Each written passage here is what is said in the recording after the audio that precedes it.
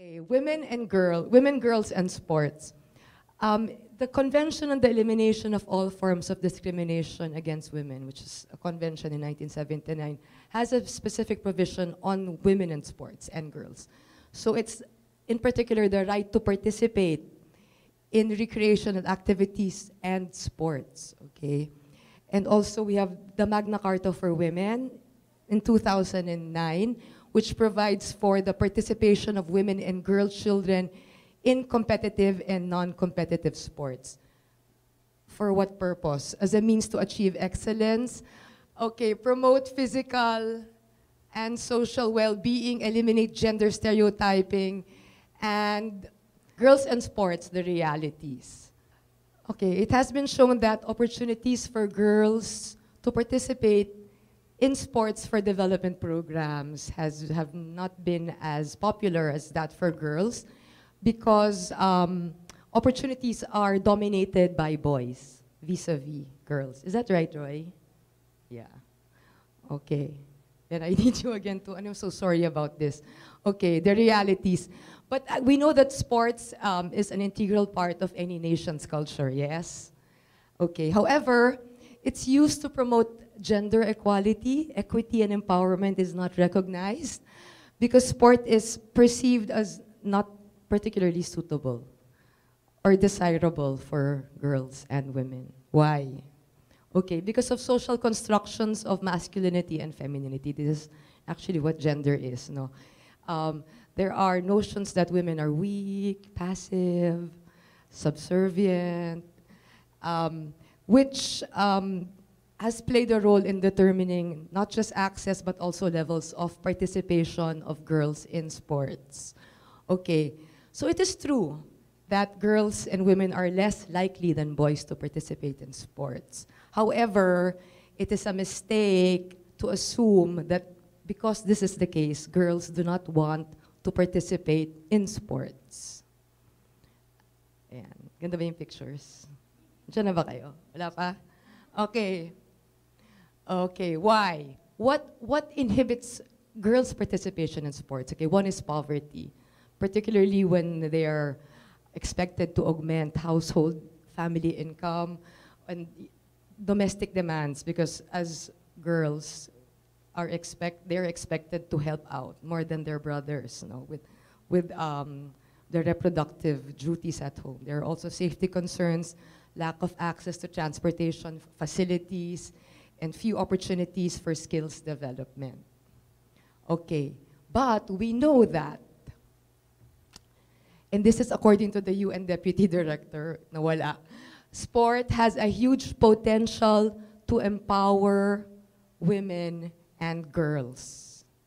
Okay, hindi ka makaka-goal, coach. Sino nagsabi niyan? Si Thea. Okay, because Coach Roy came to the center one day with new futsal balls, and I don't know why it was such an exciting thing for them, because for me it was just balls. But they did a pickup game at the back of the center, and so Thea said that, hindi ka makaka-goal coach. She's 13. She's a member of the U15 team that went to, is it Myanmar? Laos, okay. So, I mean, come on. I mean, who could say that, yeah? What street child can tell this really wonderful player, I'm assuming, hindi ka makaka-goal, coach? Diba? Yeah. At totoo, hindi ka naka-goal, diba? Oh, see? Oh, yan yung cut-off. So, those are my girls. I love them so much. That's the reason why I go there every Saturday. We have a lot of fun, diba? At saka may iyakan din, may tawanan, kainan. Ayan. And I do a lot of, really boring training. I do gender sensitivity training, nag-SOG training na kami, attorney. Okay. So, Roy, this is so important. This actually is my message for you. The work that you do in Fairplay, I'd like to see as a sport plus approach. In other words, it's not just about playing football, no? I'd like to see that what your intention is to integrate sport with other development programs, which you're already doing. So one of which is the education program, wherein the girls are provided with financial assistance for education, and then also bringing me in, because of Al, with our mentoring sessions. And I also bring other people in to do things. Like we did a street dance and an art workshop and a placard making workshop for the Pride March that we eventually joined.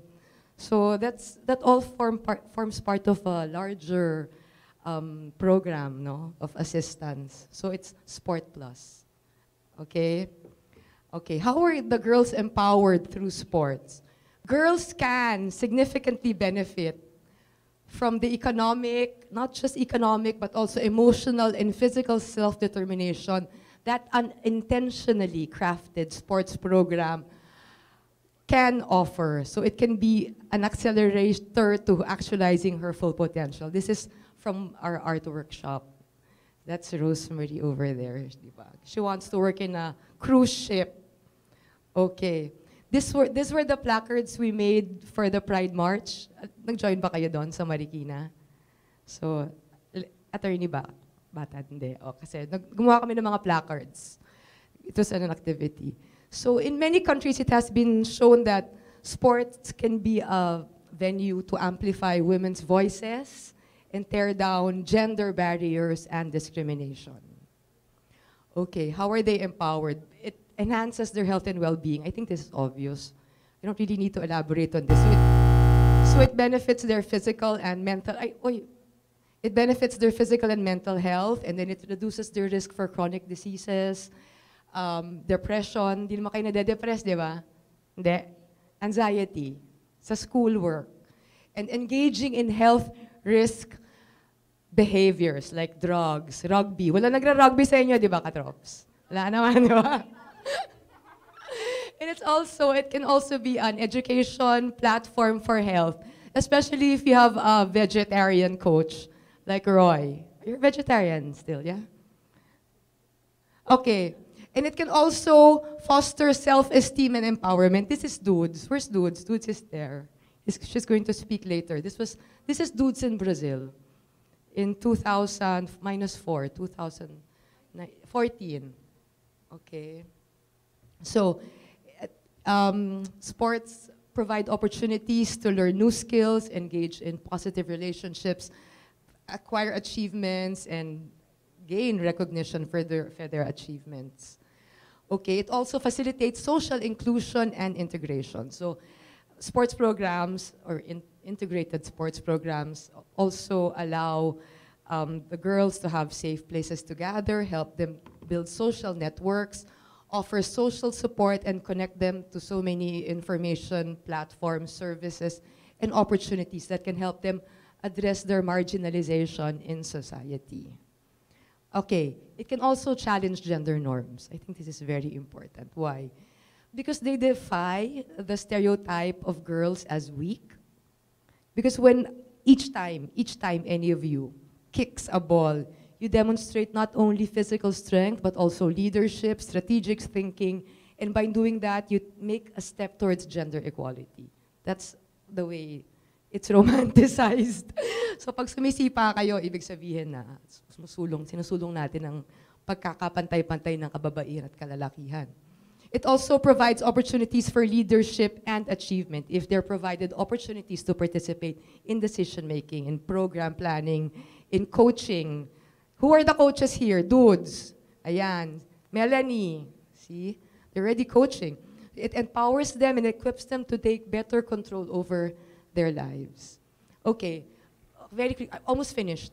The aforementioned can be framed more clearly in terms of what I saw in the research. It's called the 3 A's. It's the 3 A's theory of change, okay? So through a well-designed sports program, a girl can access these 3 aspects.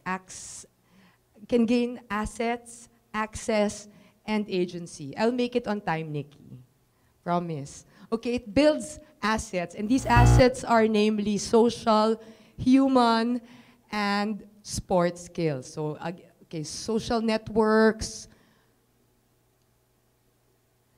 mental and emotional health. Okay naman ang mga kalusugan natin sa utak, di ba? Okay, mental and emotional health, education about their rights, tactical and technical sports skills, physical strength. All of these assets are building blocks to more confidence. And then we also have access to resources. We have to bear in mind that girls in communities have very limited access to resources, whether education, financial, etc. But participation in a sports program allows them to access, like I mentioned earlier, health, education, and other critical areas of concern, as well as provide access to powerful and important information for their healthy development. So sports programs can also provide girls with access to mentors. Ako yun. Kaya naka-ready. Strong female role models and the social support of a team or group of peers. Di ba tayo yun, katrops? Di ba? Solid? See? Totoo, di ba? Agency. Almost finished. This is the last. This is all about empowerment. This is exciting. So, pakinggan nyo to, ha? Although I've presented this to them already, I translated it into Filipino. Okay. This is Melanie. Raise your hand, Melanie.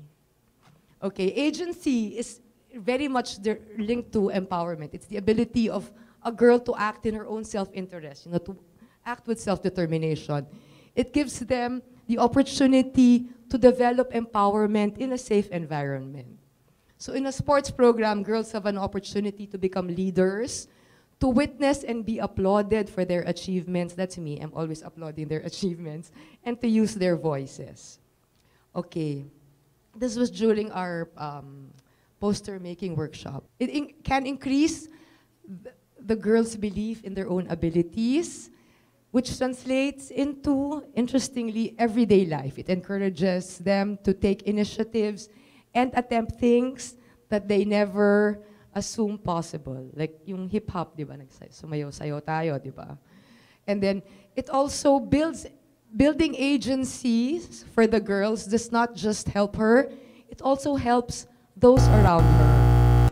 She begins to exercise leadership. She becomes an increasingly valuable contributor, not just to her household, her family, but her community and greater society.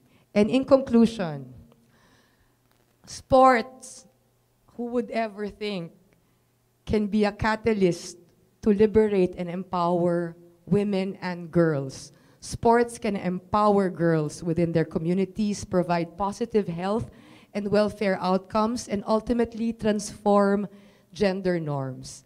It can lead to a more egalitarian world, unleashing the productive intellectual and social power of women. So that's the reason why I need to keep on going back to Fairplay indefinitely, Roy, because I want to see this happen and to help more generations of girls from the Payatas Football Club. So that's it. Thank you very much. Maraming salamat po. I apologize.